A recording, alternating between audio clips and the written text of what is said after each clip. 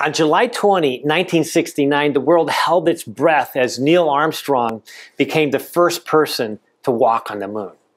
After setting foot on the moon's surface, Armstrong radioed to NASA the famous words, "It's one small step for man, one giant leap for mankind."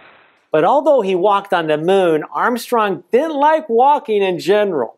In fact, he hated exercise. In a less famous quote, Armstrong said, "I believe that every human has a finite amount of heartbeats. I don't intend to waste any of mine running around doing exercises."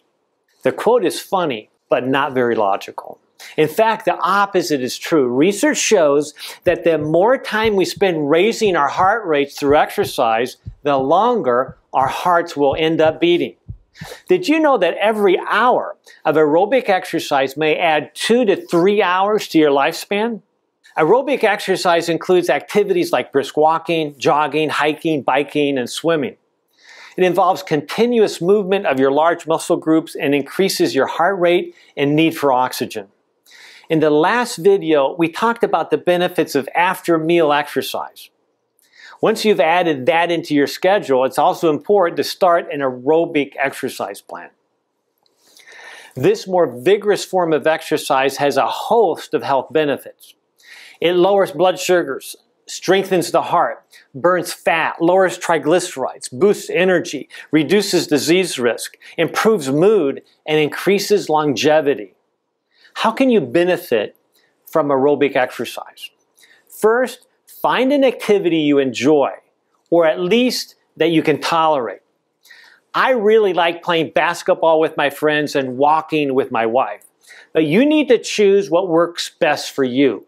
Second, set aside the time. A good goal is to build up to 45 minutes of aerobic exercise at least 3 to 5 times each week. This should be in addition to your after-meal exercise, but it's okay to start out small and work your way up. You can even start with just 5 or 10 minutes each day. It's best to do aerobic exercise before breakfast or a few hours after eating. How intense should aerobic exercise be?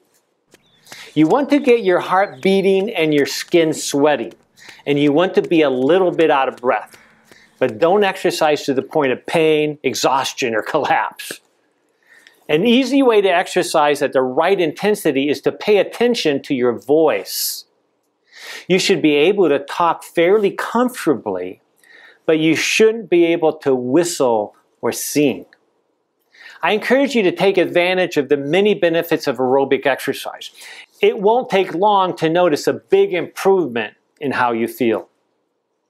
Strength training is also a powerful tool to control blood sugars and improve health. This exercise strengthens the body's major muscle groups.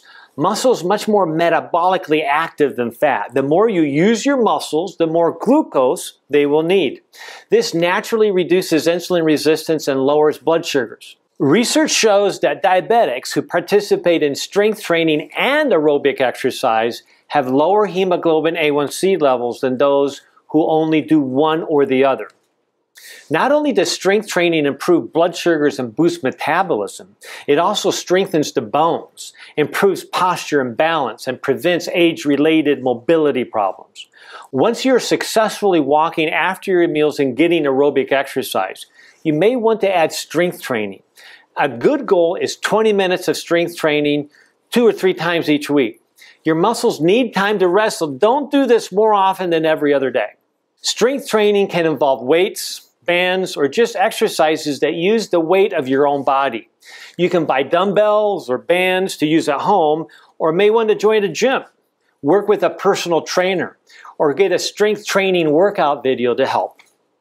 The final type of exercise we'll discuss is intermittent training, or IT.